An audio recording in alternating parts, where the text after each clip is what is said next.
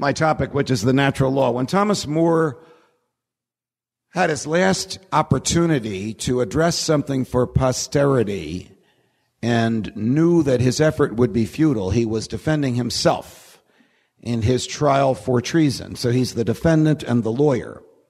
The alleged and proven act of treason was silence. The refusal to assert affirmatively and in writing that the king was the head of the church on earth.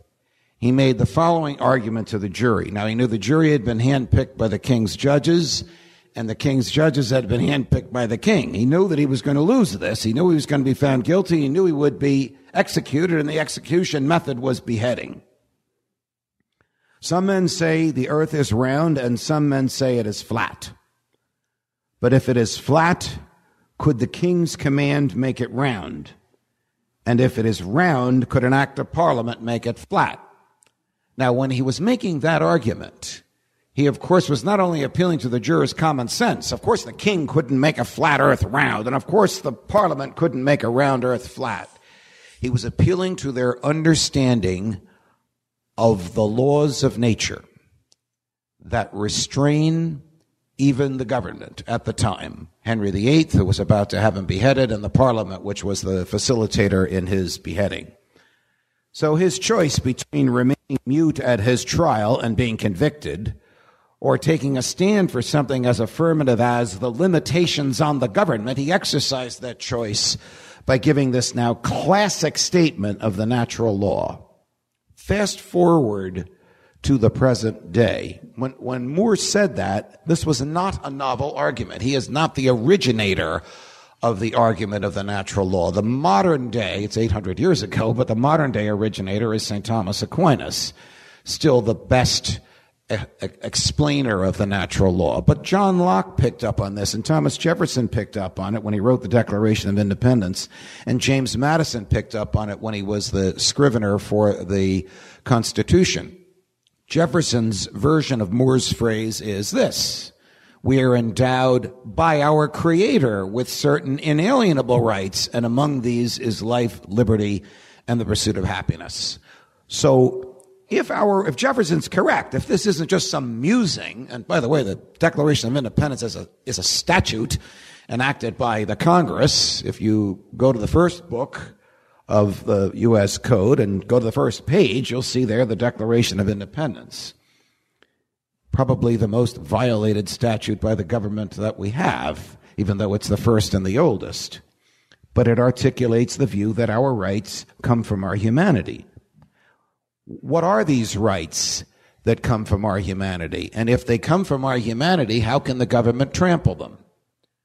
Well, the concept of natural rights articulated by Aquinas is this, that there are areas of human behavior for which we do not need a government permission slip in order to make free choices in those areas. So things like the freedom to develop your personality. I told O'Reilly he should be grateful for that freedom. The freedom to develop your personality, the right to think as you wish, the right to say what you think, the right to publish your thoughts, the right to worship or not to worship, the right to assemble in groups, the right to refuse to assemble in groups, the right to petition the government for a redress of your differences, the right to defend yourself.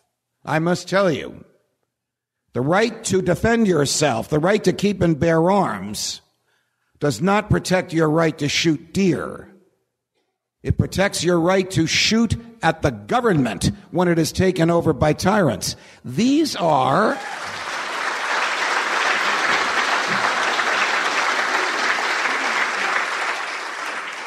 the quintessential American right. I'm going down the Bill of Rights. The quintessential American right. The right to be left alone. Codified in the Fourth Amendment. Today called the right to privacy. Codified in the Fourth Amendment. We all know what has happened to privacy. Let's see. How many of us have these in your pocket?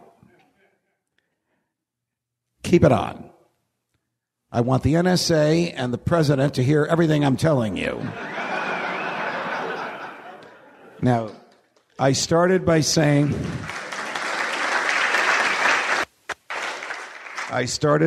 keep it on. Here's the sad thing. It doesn't have to be on for them to listen to us. When I used to say this about BlackBerries and iPhones a couple of years ago, people would say, oh, there he goes again. He's off his meds. He's hanging out with Lou Rockwell too much. But today we all know this is true. Today we know that our popularly elected government has such profound disregard for our natural rights that it tramples them to extremes beyond which even George Orwell could have imagined in 1984. Without getting into the NSA, another topic for another time. If Aquinas was right and if Jefferson was right, and these rights come from our humanity and not from the government, things like thought and speech and privacy and travel, how can the government trample them? Well, the theory of our government is that we have surrendered some of our rights to the government so that the government will protect the rights that we have not surrendered. That's the idea of the government derives its powers from the consent of the governed. Does anyone in this room know anyone now living who consented to the government? Well, the answer is no. It's inconceivable that anybody still living was around when the Constitution was enacted and consented to it. So right off the bat, the idea that the government derives its powers from the consent of the governed is like government itself, a fiction. The fiction is that we have consented to the surrender of our rights. The reality is that our rights have been stolen from us because the government monopolizes force. It's a sad and terrible reality, but it is reality. In theory, when the Constitution was enacted, and there's a typo in the Constitution, I get in trouble for saying this, the third word is wrong. It says, we the people. Of course, the Constitution was not enacted by the people, it was enacted by the states.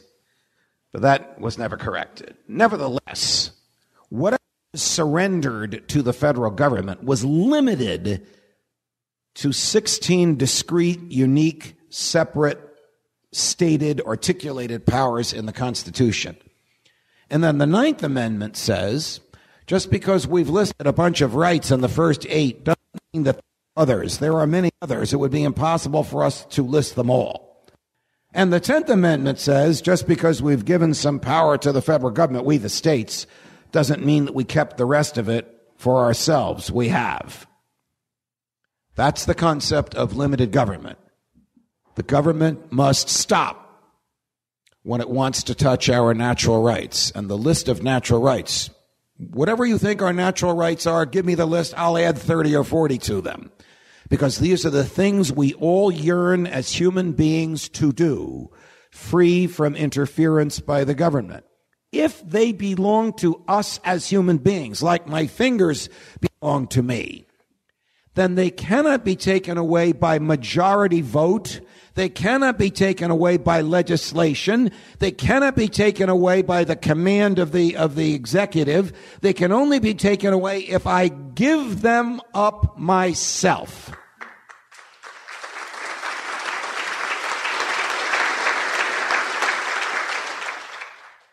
I can give them up myself by robbing a bank. I rob a bank. I violate the natural rights of the depositors of the bank.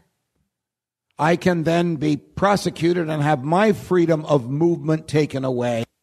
So I have surrendered my natural rights when I gambled that I could get away with that loot from the bank. I could also sign a contract in which I give away some of my natural rights, and I've done that with my bosses at Fox. Theoretically, I'm supposed to say only what they want me to say. In return, they send me a check every week. You know, the checks keep coming, even though I obviously don't always say everything they want me to say. So you can voluntarily surrender your own natural rights for whatever good you choose to surrender them for. But you can't surrender somebody else's natural rights because natural rights are owned by individuals, by persons, not collectively, not by groups, not by the government, but by individuals. That is at least the theory of the Declaration of Independence and the theory of the Constitution, and was at least the theory of the framers, the founding generation of the United States of America. Regrettably, it is no longer the theory today, and this assault on natural rights began immediately. In the presidency of John Adams, the government suddenly had this bizarre fear of the French. I know this sounds incongruous today, but the country was afraid of the French, so they enacted the Alien and Sedition Acts, which basically said, if you want to become a citizen here, come. If you own an acre of land, you can become a citizen immediately, except if you're French. You have to wait 14 years. By the way, if you criticize the president, the government, the Congress, or the courts, you can go to jail for 2 years. Well, how could the same generation that wrote Congress shall make no law abridging the freedom of speech, in some cases the very same human beings who wrote that, in fact, abridge the freedom of speech? Because the world looks very different when you're on the outside trying to acquire power than when you have power and you've forgotten about those promises you made to get there. In this room, after I finish, is the Thomas Jefferson of our day, who never forgot his promises.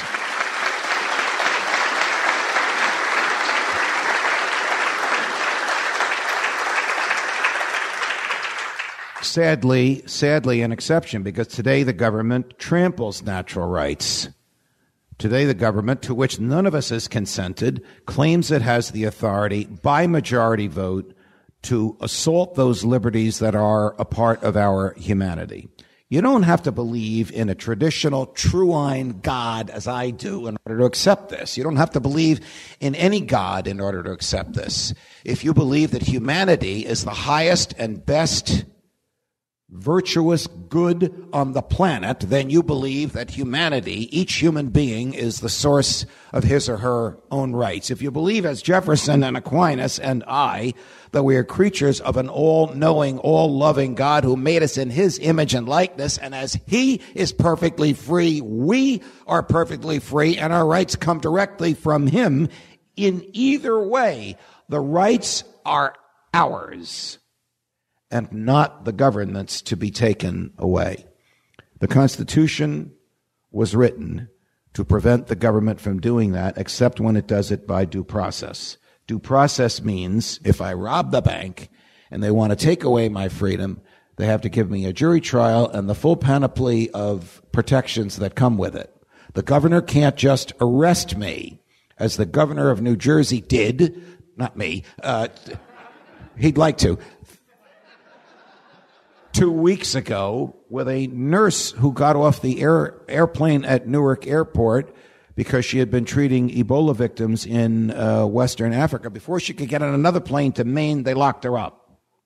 They put her in a tent in a parking lot in downtown Newark. They gave her a bottle of water, a granola bar, and a porta potty. If she had been charged with murder and had been lodged in the Essex County Jail a mile away, she would have had better creature comforts and a more secure environment than a parking lot tent in downtown Newark. And I made the argument that the governor of New Jersey has flipped natural rights. You see, natural rights, you can summarize them in 3 words. 4 words. The presumption of liberty. The presumption of liberty. Meaning we are self-directed. We make our own choices. It is not our obligation, as New Jersey claimed was the case for the nurse, to prove we are unworthy of incarceration.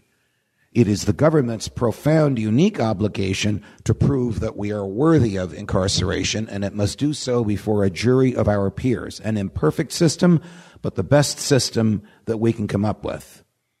In fact, when the governor of New Jersey was told, there's not a federal judge in Newark that will fail to give her a hearing, and we have no evidence that she's contagious at the hearing, you better let her go now, because if you lose in court, your friend at Fox News is going to make sure everybody knows that you knew the law and didn't follow it anyway. So he let her go right then and there. And then his buddy, the governor of Maine, tried the same thing. And there they went to a federal court who released her because the government could not overturn the presumption of liberty. The presumption of liberty says the rights that we did not surrender to the government, we retained for ourselves. And they can never be taken away from us by popular vote or majority in the legislature or a command by a governor or a president. Now, if the government recognized the concept of natural rights, it would know that virtually everything it has done, certainly since the progressive era at the beginning of the last century, and perhaps even since the Alien and Sedition Acts, virtually everything it has done other than to protect natural rights has been wrong. Question, is there any legitimate activity government has in a free society? Answer, yes. To protect the natural rights of the people in that society. Meaning instead of assaulting my freedom, my life, my liberty, and my property, protect it. That's what we have a government for. And a government that believes in natural rights will limit itself to those behaviors. Do you know? Have you ever heard of anywhere in the universe today of a government that limits itself only to the protection of natural rights? That, of course, would be our Rothbardian, Jeffersonian, John Lockean, Thomistic, as in St. Thomas Aquinas, ideal. Will this happen tomorrow? No. Will it happen in the lifetime of anyone in this room? Maybe within the lifetime of the youngest in this room. And that's why we're all in this room today. We need to understand the force of darkness among us. And that force of darkness is the very government we have elected and empowered to impose the darkness upon us. The better we understand it, the more we understand it, the sooner we can be free from its shackles. I expect that when I die, I will do so peacefully in my bed, surrounded by people that love me and faithful to first principles. That will not happen to everybody in this room. Some of you, particularly the young people, must be prepared to die in a government prison. And some of you, particularly the young people, must be prepared to die in a government town square to the sound of government trumpets blaring. When the time comes, you'll know what to do. Because freedom lies in everyone's heart. But it must do more than just lie there. Thank you, and God love you.